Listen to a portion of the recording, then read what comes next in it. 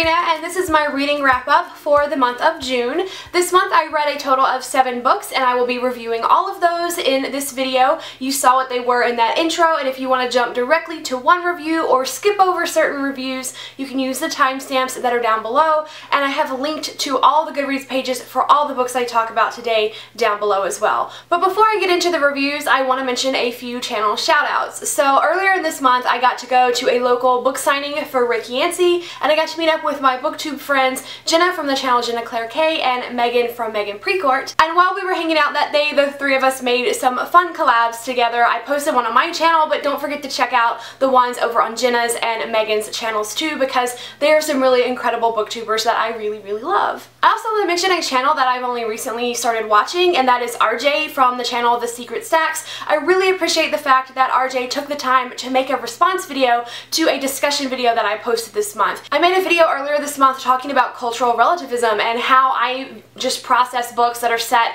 in other worlds or other time periods. I'll put links to my original video and his response down below in case you want to check out more on that topic. Moving into the book section, as always I'm going to start out with my TBR check-in. In June, I did things a little bit differently. Instead of naming specific books that I wanted to read, I had set a few goals for myself. So I had 8 goals and I did 6 of those, which is pretty good in my opinion. So now let's talk about what I thought of these books that I did read. I read 7, like I said before, and I had quite a few varying opinions. I had no 5-star reads this month, but I had a 1 and a 2-star read. So this month I'll go back to my standard order of reviews where I start with the book I liked the least and work my way up to my favorite read of the month.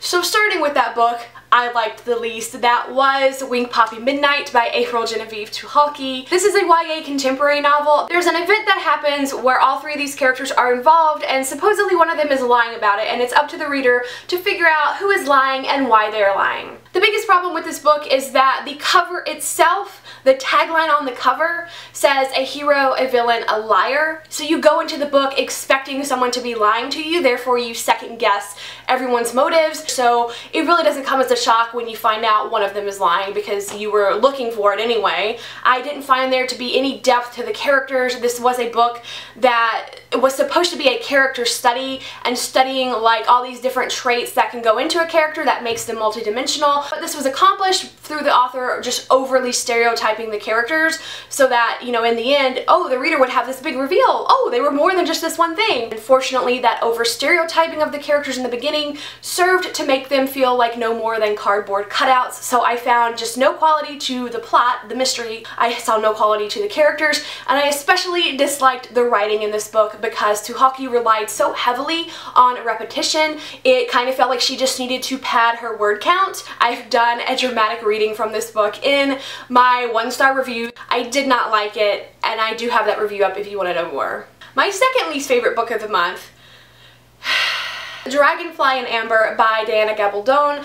This is the second book in the Outlander series, which is an adult historical fiction series with a sci-fi twist because we have a character from the 1940s that is transported back in time to the 1740s in Scotland. The discussion for this book is going to involve me talking about sexual assault and abuse. If that's something that you are uncomfortable with, you may want to skip over this section, but those are themes that are heavily in this book. I feel like the content is extremely problematic. The men just rape with abandon, basically. Interestingly, she shows that through villains, but she shows the exact same qualities in her heroes. Like, I really don't understand. How do you differentiate who the hero and the villains are in a case like this? There's a time where the word rape and sex are used synonymously, which is completely perpetuating rape culture because these are not the same act. One implies consent and the other does not. And that line is said from a husband to a wife as a come on. Like, whoa, you look really good, baby. I want to rape you. Heck no. There's also a scene on page 677 that within like 4 paragraphs is just the perfect example of an emotionally and physically abusive relationship. The main hero of the story, the romantic figure that we are all supposed to swoon over, is actually making threats and physically shaking his wife. He shows extreme jealousy, he makes demands, he puts her down, and then they build each other up through sex. This is like the epitome of an unhealthy relationship. I've lived through a relationship that was very similar to that, where somebody used to insult me and insult me and insult me so that they could be the one that would bring me back up with compliments. And that creates an emotional dependency. I kind of want to do a whole full review on it, but at the same time, I am just so sick of talking about this book. If you want to know more about the rape culture that is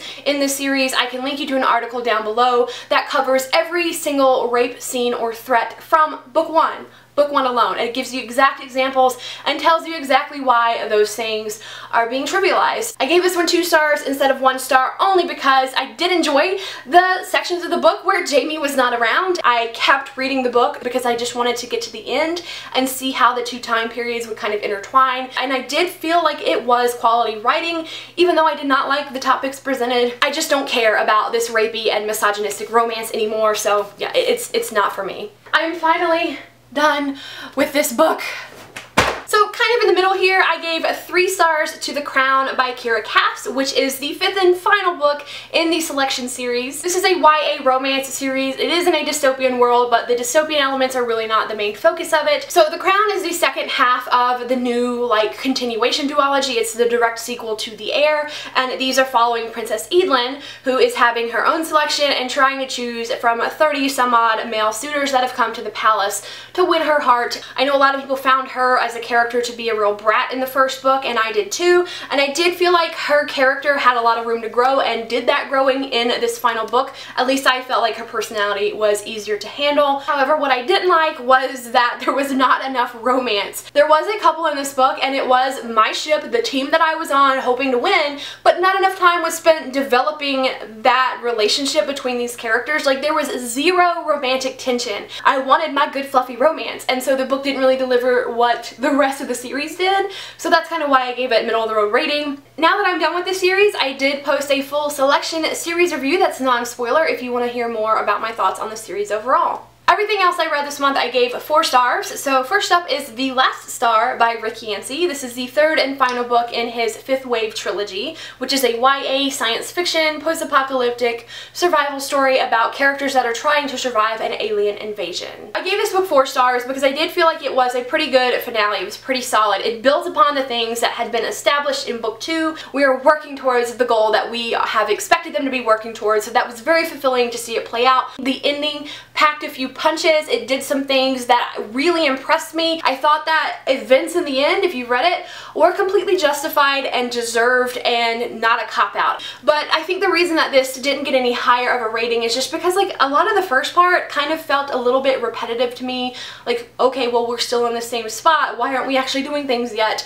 But it did kind of amp up the pace towards the end, and, you know, it was overall solid. I did enjoy it. Next, let's talk about If I Was Your Girl by Meredith Russo, which I also gave 4 stars. This is a YA contemporary about a trans girl that is at a new high school because she's faced a lot of bullying at her old high school. This book is more of a character study than anything. There's not a whole ton of plot to it. It really just is following Amanda as she is adjusting to a new school, making new friends, reuniting with her father that she hasn't seen in years, and she's also letting herself maybe, possibly be open to the idea of starting a romantic relationship. It's a really sweet story with a great impact, made that much stronger because the author is a trans woman herself. The book does not shy away from some of the darker topics that a lot of trans people do encounter in their lives. A lot of the flashback scenes do show bullying and suicide. One of the strongest aspects of this book for me, because I am an adult reader, was reading about the relationship between Amanda's parents. I thought it was a really great perspective to the story to show not only what Amanda herself was going through, but the whole family as a unit. I did do a full book review on this one if you want to hear more, but overall I just felt like this was a very,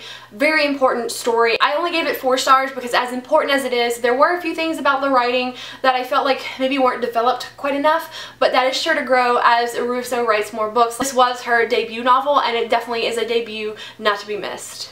Next up is Charmed Thirds by Meagan McCafferty, which is the 3rd book in the Jessica Darling series. I would consider this 3rd book to be new adult. However, the first 2 books are definitely much more YA. This series is told in diary entry format, so you are actually like reading the journal entries that the main character Jessica has written from her day-to-day life, and this book itself covers her entire college experience. And a lot of the things that Jessica is into in college are just so completely just the essence of what going into college and what the college experience was like for me. These books really are a product of their time. They were also written in the mid-2000s, so the way in which Jessica talks, like some of the slang she uses, some of the pop culture references, which there are a ton throughout this series, and also a lot of the judgmental attitudes of Jessica. Like in particular, this series does deal a lot with fat shaming and slut shaming. I don't always enjoy the things that Jessica gets into, but this is a book and a series that sticks with me. She writes about the most mundane things, and you truly get to know her. I think this is a really great series to just get a slice of life character-driven story. And last up, also at 4 stars, is Ivory and Bone by Julie Eshbaugh. This is another debut novel. It's a YA prehistoric time period, but it's about a boy whose clan has no young women in it. This clan doesn't want their line to just kind of, you know, die out. They want to find potential mates for the young boys in their clan. And then one day they meet a few people from a neighboring clan that happens to have like all young women, but these clans have kind of a messy history from each other that the main character, Cole, does not really know about. So as we get into the story, we start learning about the history of the clans and this land and these people. This is actually a reimagining of Pride and Prejudice. Lizzie is the main male character and Darcy is the female character, and she is such a Darcy.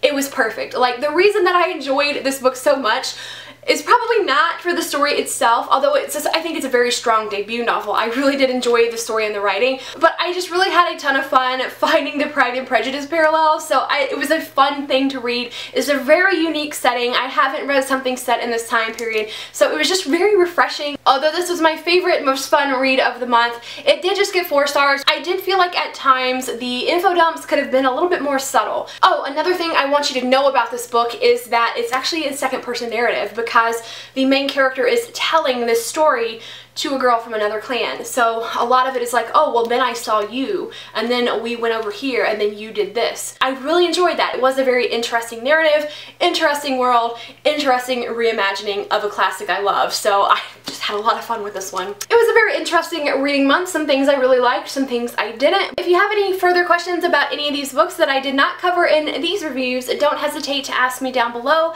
Let me know how many books you read in June and what was your favorite read of June. Thank you so much for watching, and I will see you in the comments. Bye!